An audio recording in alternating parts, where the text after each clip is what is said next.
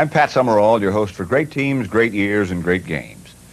In 1974, the Dolphins rang up an 11-3 record to win the AFC Eastern Division crown. They were coming off 2 consecutive Super Bowl victories and were much favored to be the first team ever to win 3 in a row. The only thing standing in their way was a burly, brawling team of pirates from Oakland called the Raiders. In '74, the Silver and Black registered 12 wins and only 2 losses. The defeats themselves were narrow. One a 3-point loss, the other one a 1-point opening day defeat in Buffalo. At one especially torrid stretch, the Raiders won 9 in a row in 12 out of 13 games. They clobbered just about everybody in their path with an offense that turned scoreboards into 4th of July celebrations. The deadly combination was the hissing arm of Ken the Snake Stabler and the dangerous duo of Cliff Branch and Fred Biletnikoff. This particular playoff game that you're about to see was the #1 attraction in postseason games because it pitted the 2 best records in pro football against one another.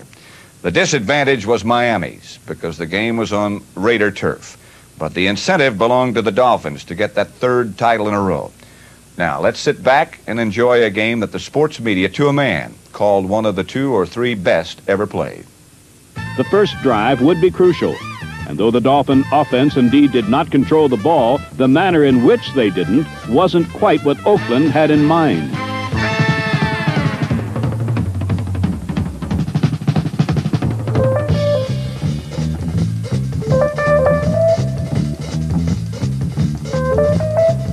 Just 15 seconds into the game, Rookie of the Year candidate Nat Moore went 89 untouched yards. And though they hadn't used the clock and established dominance, as is their style, they did lead 7-0. And that's their style, too.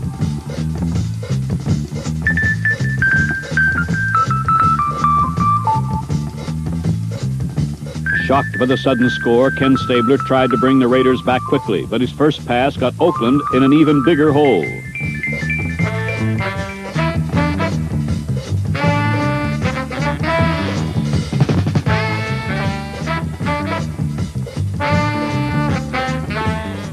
Looking at the play from our end zone camera reveals that Stabler's pass was tipped by linebacker Bob Matheson, and Dick Anderson returned the interception to near midfield.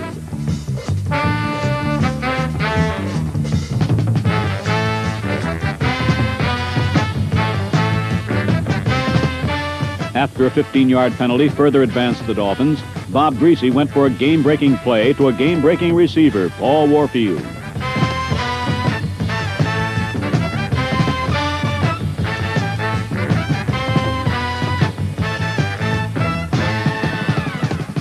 Again, repeating the play, this time in slow motion, we can see that Warfield actually beat double coverage.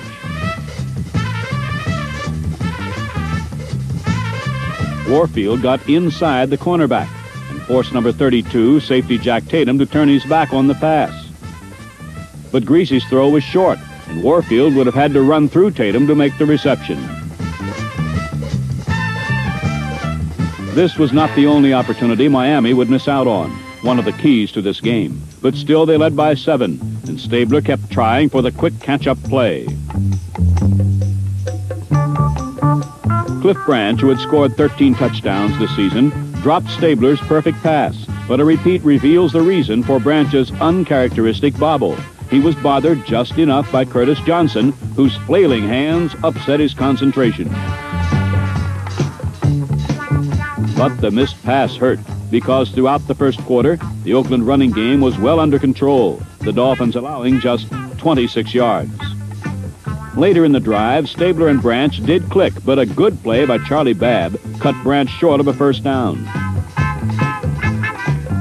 On a repeat, notice a good stick by Babb, but the play is important because Babb was even in the game at all.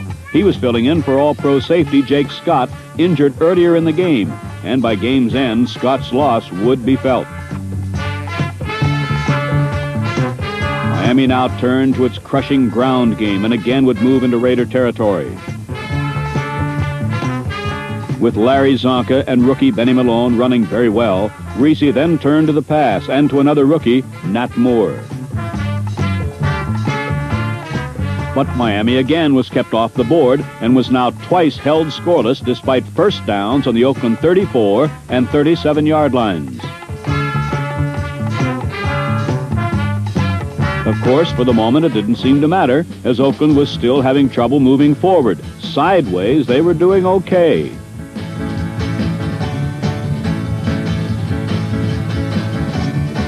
And so, forcing Oakland to punt, Miami got another break when Anderson was interfered with trying to catch the ball, and the penalty gave Miami a first down on the Oakland 44.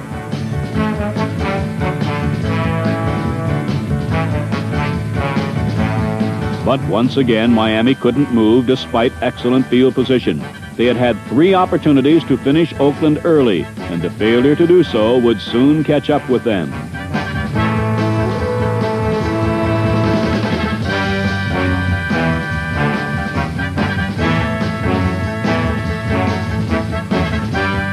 Finally, in the second period, Stabler got the Raider offense rolling with rollout action.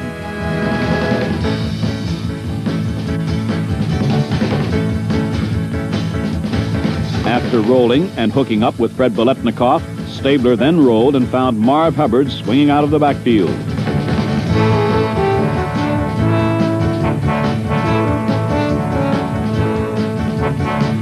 Hubbard's hard running got 9 yards. Then his good block on Matheson sent Clarence Davis free for 19 yards.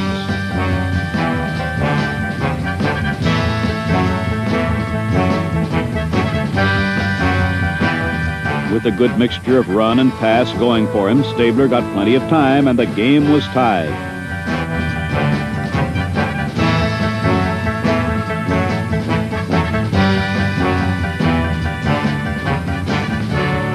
Looking at the play in slow motion, notice Stabler as he hits Charlie Smith with a perfect pass over middle linebacker Nick Buonaconti. Any shorter, and it was an incompletion or interception. Any longer, and Smith couldn't have reached it.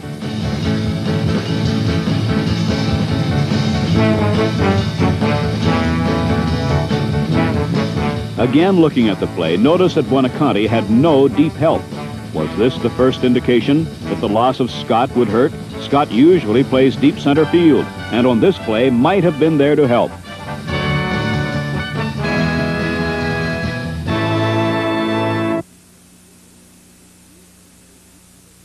Back, again using good running to get into good scoring position.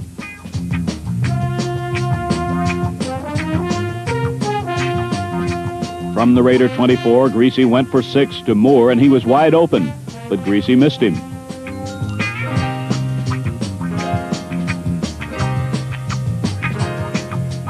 It was a 4th missed opportunity for the Dolphins, and the end zone camera reveals how Moore got so open. Dr. Death Alonzo Thomas slipped, leaving Moore wide open. 2 plays later, Greasy wanted 6 again, but could find no one open and scampered.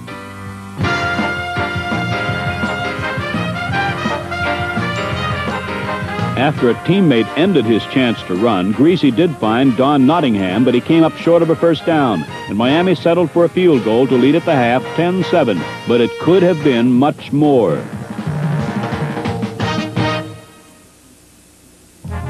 At the end of the half, number 13, Jake Scott, had limped to the dressing room with an ice pack taped to his knee. He had hoped to return to the game, but could not, and Ken Stabler's ability to pass and the absence of Scott, as well as that of Curtis Johnson, who was also injured, would tell much of the story of the game in the second half.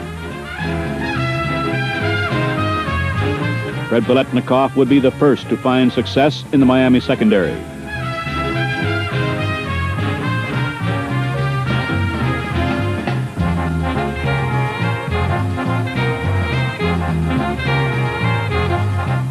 Biletnikoff showed super concentration on this one, but lost his argument that he was in bounds, and another look at the play supports the official.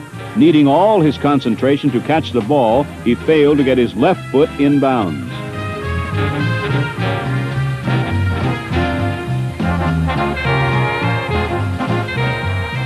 Biletnikoff's great catch was for naught, but several plays later he made an even better one, and this one counted.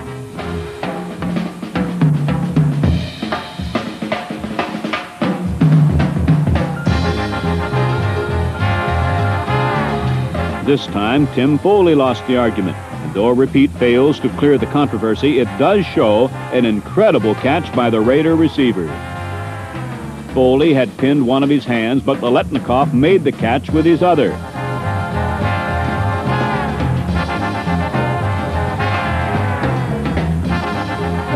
Biletnikoff's great one-handed catch and Stabler's 28th touchdown pass of the year put Oakland on top 14-10.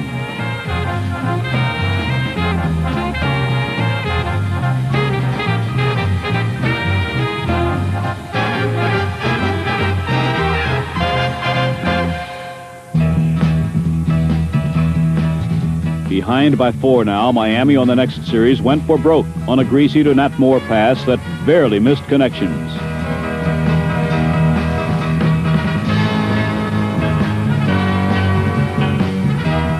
Next came a key play when Greasy tried for kick at the right sideline with an open field ahead.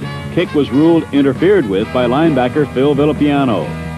Another look with our slow motion camera clearly shows Villapiano's infraction that perhaps saved a touchdown, but gave Miami a first down on the Raiders' 16. Greasy and the Dolphins were quick to take advantage as Paul Warfield all alone gathered in the pass that regained the lead for Miami. A repeat of the touchdown pass from our end zone position reveals that the Oakland defender on the play slipped and left Warfield completely unguarded for the 6 points. And 6 points was all because the extra point attempt was blocked. Miami led Oakland by 2 points, 16-14.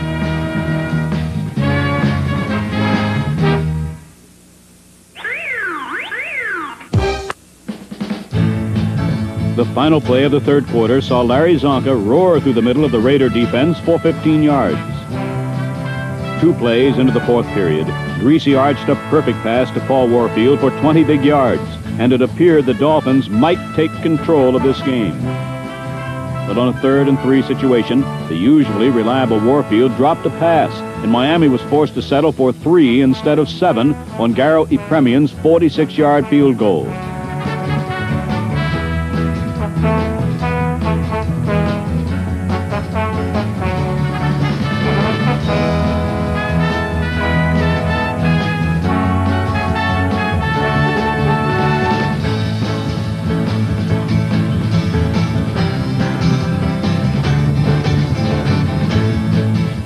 The field goal set off a series of incredible events that will be long remembered by those who witnessed them. First, Kenny Stabler hit Fred Biletnikoff on the right sideline for a harmless 11-yard reception.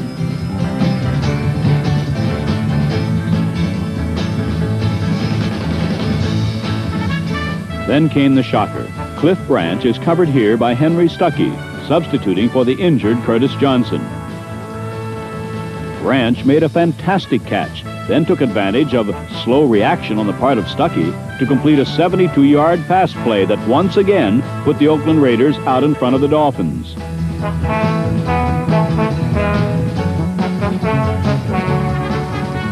Branch's unbelievable catch seemed a bit too much for some folks, so let's look at it again from 2 different angles. Did he catch it or trap it? You decide.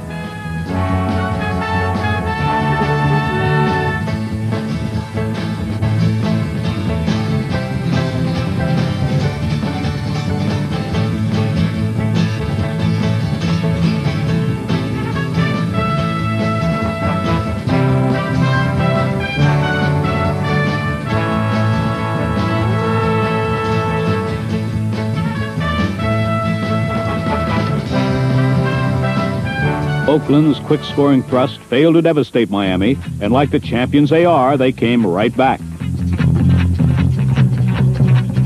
Bob Greasy employing a kind of misdirection drop-back that confused the Raider secondary and allowed Nat Moore to slant across the middle and haul in a 23-yard strike from Greasy.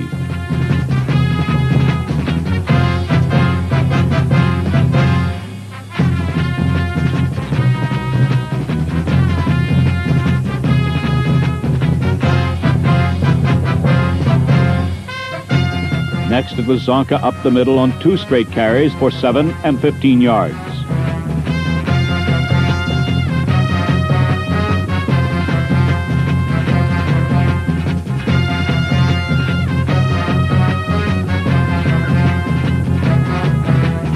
From the Oakland 23, Miami's new Mercury Morris, Benny Malone, swept right end and swept it clean indeed.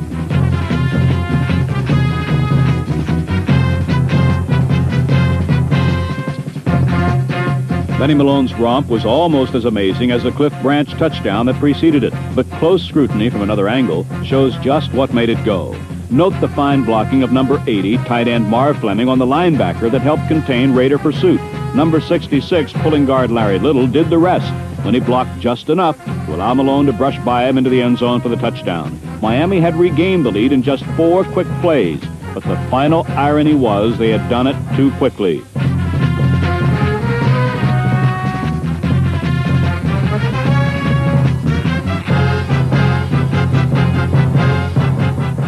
This incredible series began innocently enough with a short pass to tight end Bob Moore for 6 yards and an abrupt ending.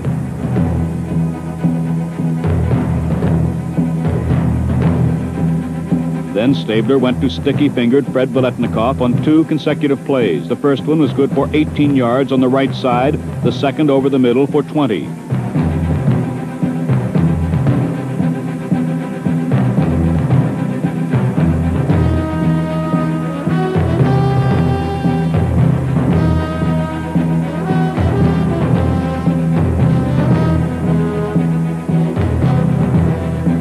One minute to go, and Stabler had the no-name defense reeling with his pinpoint passing.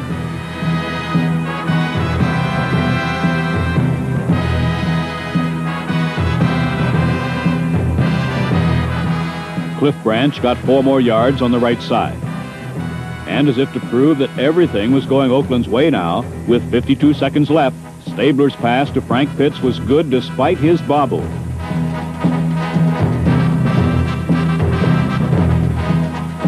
Now, with time running out, only 35 seconds to play from the Miami 8, the Dolphins appeared to have Stabler, but he got off a desperation heave toward a surrounded Clarence Davis, who somehow came up with the ball for the biggest touchdown he'll ever score.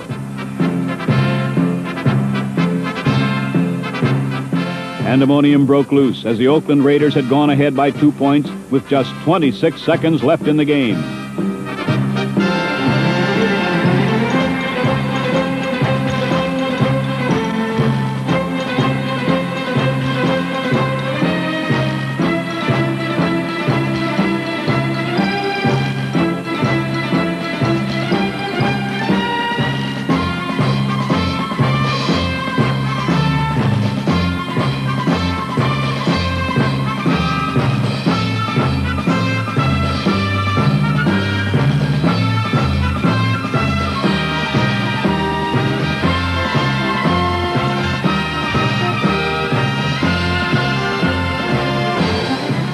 This game-breaking play deserves another look as we see Miami defensive end Vern Denherter arriving a bit too late, and Clarence Davis out-wrestle Miami linebacker Mike Colon and defensive back Charlie Babb.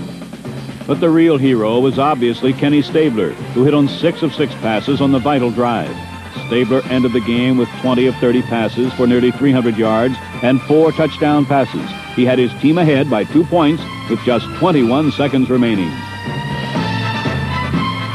For Miami, it fell to quarterback Bob Greasy. He had 21 seconds to get his team in field goal position, but those hopes ended on Miami's first play.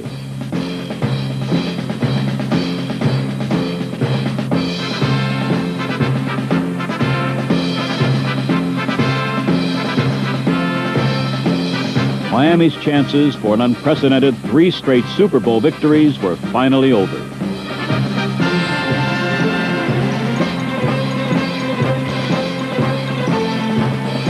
For Oakland and coach John Madden, it was the sweetest of victories. First, there was revenge for the Raiders' loss to Miami in the championship game in the Orange Bowl last season. Then, too, this game will help to erase the memory of Oakland's spectacular loss to Pittsburgh when Franco Harris made his famous immaculate reception catch in the final seconds.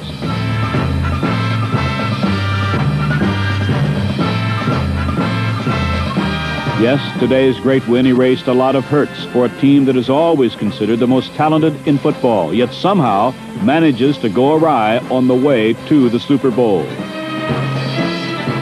This is the year they may make it, depending on what happens next week against the Steelers.